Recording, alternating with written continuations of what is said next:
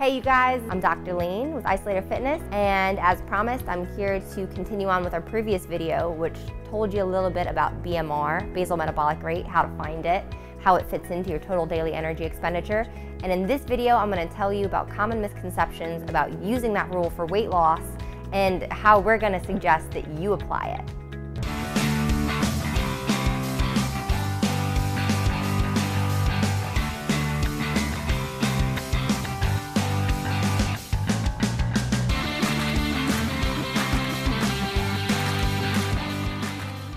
So we've all heard it before. I want to start by discussing the idea that you have to subtract 500 calories from your daily diet in order to lose 1 total pound of body fat per week.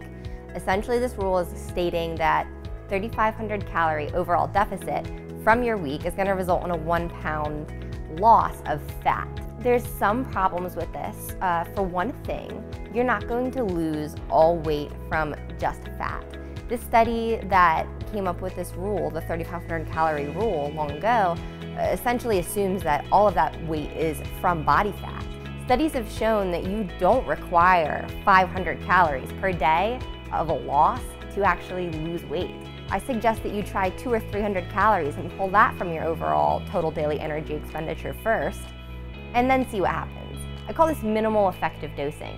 You might be surprised to find out you don't need to subtract that many calories from your total daily intake to lose weight.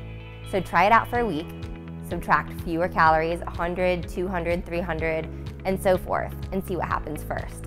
Secondly, we talked about the thermic effect of food. Remember, there's 3 components to total daily energy expenditure. There's the thermic effect of food, physical activity, and your BMR. The thermic effect of food can actually be amplified by your food choices. For instance, protein is going to cause your body to work harder to digest the food. It's going to essentially burn more calories digesting it than a calorie of carbohydrates. Now, both carbohydrates and protein are 4 calories per gram. However, despite being the same calorie content, you're going to work harder to digest 4 ounces of chicken than you will to digest 140 calories of wheat crackers, a pure carbohydrate, anything of that nature. So that's important to note. Increasing your protein intake and increasing your overall protein calories throughout your entire calorie intake can result in a significantly higher BMR. Thirdly, physical activity is also a good way to increase your total daily energy expenditure and a good way to pull out calories from how many calories you're using to maintain your total weight right now. Many studies have found that high-intensity interval training is superior to overall long-duration, low-load type of exercises. For instance, getting on the treadmill and walking at kind of a low intensity but for a long duration is not as optimal for weight loss as is moving around quickly for a shorter period of time, so therefore intensity is greater than duration. That's important to keep in mind.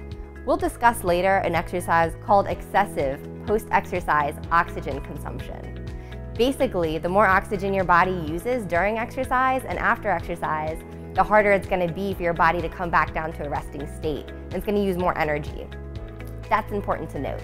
So remember, intensity is more important than duration. Additionally, resistance training is going to be a great way to increase your lean muscle mass.